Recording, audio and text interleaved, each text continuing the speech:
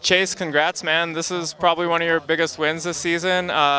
You won the US Open feeder event at Seven Springs. How are you feeling here today?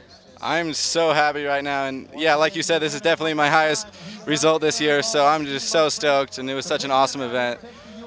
How much did you have to change up your riding here today compared to what you would do normally?